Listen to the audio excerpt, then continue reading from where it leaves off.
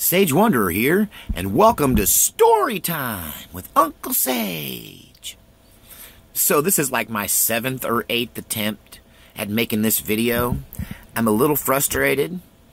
Now my tripod is rebelling. Stop it! Cease and desist. I know when I get this much resistance that the video is going to be good. This isn't even about anything spectacular, but I realize on my multiple attempts now to make this video, as I congeal this story and get it into a tellable form, that at the root of this story is a testimony of how God takes care of me. If you're one of those people that love me so much that you wanted to support me financially in this endeavor, and have suggested that I get a Patreon, or that, you know, I have an email account or something that you can somehow send money to, or you just want to help, and I so appreciate that. And to me, that's just a vote of confidence, and it tells me that you like what I'm doing here, and that's important to me. But I always reject the offer, and I reply by saying one thing: no thank you, because God takes care of me.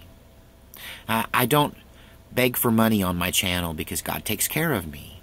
And I realize when trying to tell this story of how I became a TV cameraman, I realize how God takes care of me. So, little context here.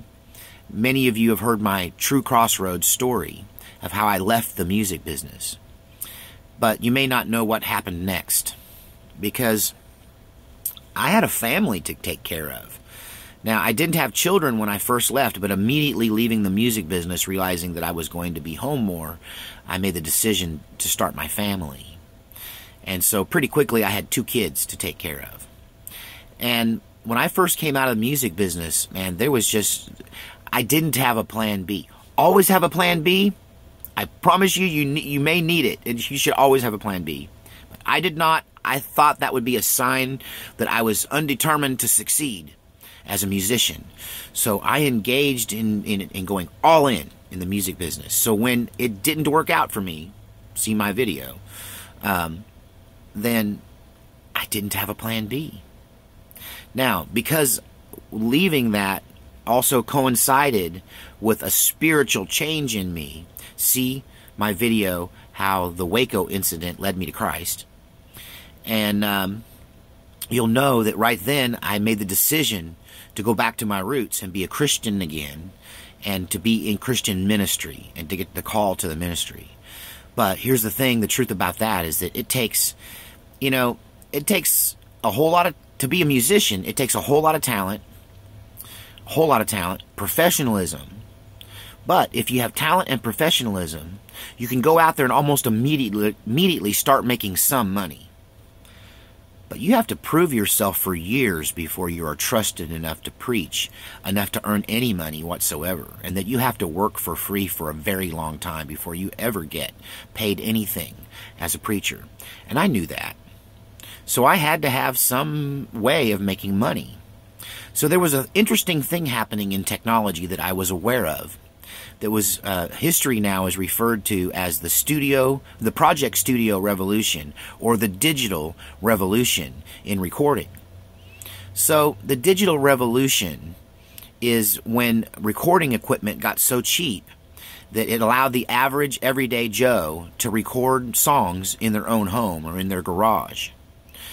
When this happened, a few people like me who were entrepreneurs decided, hey, I can open a recording studio, charge 1/3 of what the big analog studios are charging in town, pick up all of the small band demos and independent record artists who want to make records locally, and steal that, you know, business away from those big companies by underselling them, and still produce as good, if not a better product, because I'm a musician and I know what I'm doing. And so I did. I educated myself quickly on the digital technology. I purchased some, I played with it, and then luckily I owned my own home outright.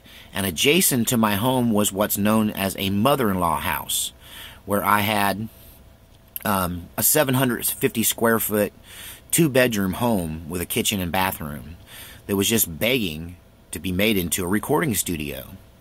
So with 10,000 of my own dollars and a 10,000 more dollars that were borrowed, not from corporations, but from people who believed in me, I opened my own project studio. Now, the problem is, I wasn't the only guy right then who had that idea. And there were so many of us that we had to undersell each other to just get a small amount of business that we were stripping away from the main studios. So there was this big feeding frenzy with too many fish and not enough food. And so, I mean, I remember selling studio time for as little as $15 an hour when I had just recorded a record in a Dallas studio probably 2 years before this moment, where I was paying them $85 an hour to record in the middle of the night because I couldn't afford the $180 to $250 day rate that they were charging people like Stevie Ray Vaughan to record there. So here I was selling studio time for as little as $15, and I was really struggling. And I had a buddy who worked for a major corporation. He was on the payroll there. This buddy had played with me in a Christian rock band, and we knew each other really well. And he was involved with me as I got my studio going. And he calls me one day about a year into my studio project, or 2 years, about a year. About a year in, he calls me on the phone one morning right before Christmas, and he's like, "Hey, I need you to come down here and run camera for me." Now, I knew that he worked for this corporation making videos, that he was a television producer for their in-house production company. And they made training videos, they recorded their shareholder meetings, they recorded live town hall meetings that were broadcast on closed-circuit television. And I didn't know anything about that business at all. I just knew he worked there. And he's like, "Look, I need you to come run camera." I'm like, "I'm not a cameraman. I wouldn't know which end to look into." And he said, "Look, TV production and music production, it's the same thing. Just a little different. The technology is really similar. You're gonna recognize a lot of this, and you'll take right to it. And I've seen you do, graphic and graphic art for albums and stuff. I know you have an eye for photography. I think I can use you." And these guys, these art school grads, man, they make an appointment to come and work for me, and then they flake. And I'm just tired of it, and I need contractors that will come and work. And he said, "Look, I think I know you pretty good, but you don't have a criminal record, do you?" And I'm like, "No." And he goes, "So, because to get paid, you got to become a defense contractor for the military, because this corporation does military work, and that's a requirement of their contract with the military, is that any contractor that works for them, subcontractor, has to have a background check and be registered as a defense contractor." So I said there should be no problem there. So he says, "Well, show up in the morning." So I show up there. I don't know the difference between a close-up, a wide shot. I don't know what panning or zooming is. I have no idea what not to do. But I seem to just luck into taking to it like a duck to water. And also I have my friend who's the producer, and I have a headset on, with a mic. And I'm running this camera that was a $150,000 digital camera system on what's called an Osprey base. And it's pneumatic, so it's controlled by the air, and I got the zoom, and I got the focus over here, and I can do all kinds of stuff with this. I can zoom, I can pan, I can go up and down, I can go in and out, I can roll it, I can move it. It's really cool. And I got to operate that. I'm like, man, this is like a little kid, but I'm scared to death because I know that I'm one of 4 cameramen, and the other 3 guys, they went to college for this, and then they worked for free for a long time as interns before they actually got paid to do what they're doing. And the pay is ridiculous. It's, get this, even by today's standards, it's still ridiculous. I started at $325 a day. By the end of my time with this corporation as a contractor, I was making $375 a day. $275 for a half a day. A half a day was just anything where I showed up. Maybe I was only there for an hour and a half, and I would make $275. If I was there for any time over 4 hours, I got $375 an hour. And sometimes I was able to book a morning gig for a half-day pay at $275, an afternoon gig for a half-day pay at $275, and then an evening gig for half-day pay at $275, except it's after hours now, so I get to charge them double that. I could make as much as $1,000 or more in a single day, and I did on that job. But on my first day, I was freaking out. But luckily, my friend and I were stage mates. You know, we were musicians that had played together before, and there's almost a telepathy. I'll do a coffee talk on that, or maybe just a video on the telepathy that happens between musicians. But thankfully, because of that, I was able to provide him with the shots that he wanted without letting any of the other cameramen know that because he told me right up front, don't let them know you didn't go to college. You got to fake it till you make it. Because if they know you didn't go to film school and you're here, they'll run you out of business. They'll all say they'll quit if you come back. So you cannot let them know this. But I bluffed my way into that job. I liked it.